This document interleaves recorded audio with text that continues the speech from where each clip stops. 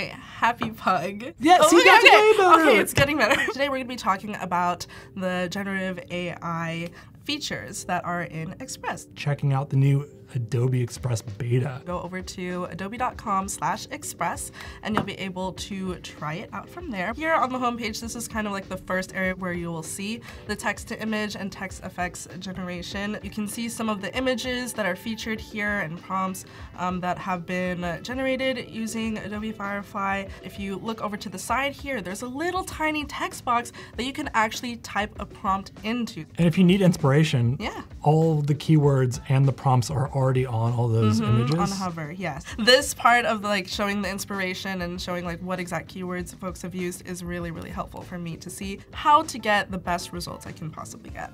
Let's start off with something like pug wearing a bow tie sitting next to a cake. Oh my gosh, and then if you look to the side here, you can adjust your prompt in the text box. You can change the content type. You can set it to photo, graphic, or art. You can change the style here. It's all categorized, so you see 6 right now, but if you click on these different subcategories, you'll see a lot more options. When you scroll down, you'll see the different results that you can look through. It's so sad! If you want to see more results, just hit load more and then it'll generate 4 more images. So another way you can use text to image and text effects is in a project. You start from a template. One thing that's pretty different in the beta of Adobe Express is when you use the search bar at the top, when you put in a keyword or key phrase up here, it actually pulls up more than that. So it pulls up the templates, photos, videos, backgrounds, and design assets related to that keyword. Let's go with this one. When we just click into these tabs, we have the search bar up here where you can search through different assets. We have this thing called Your Stuff. It includes your project files, but also your brands and libraries. Next tab is Templates, which has the template library.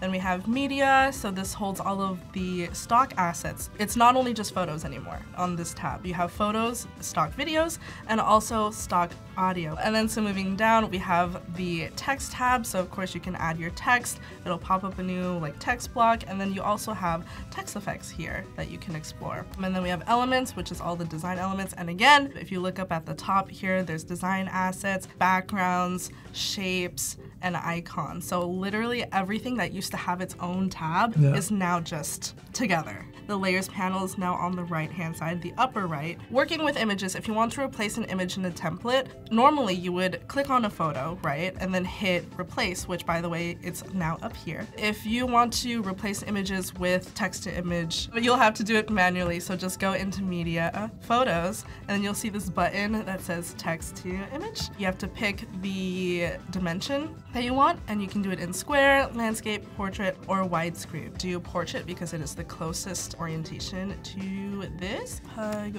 wearing graduation commencement. Yes. And now we wait. He looks sad. I know! Maybe we need to put like happy pug. Okay, happy pug. Yeah, see, that's way better. Okay, it's getting better. Oh my gosh. Oh, adorable. Wait, this one's adorable. That one's so cute.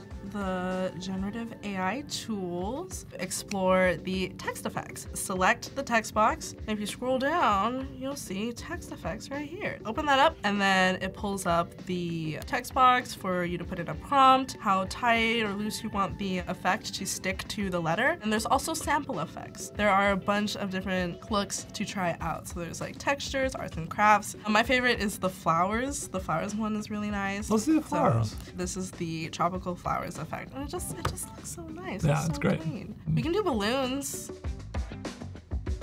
Look at Oh, it, that's really so cool. Good. Yeah, that's great. You can actually stack different text effects on top of this. We can add a glow, add the halo, stronger drop shadow, or anything like that.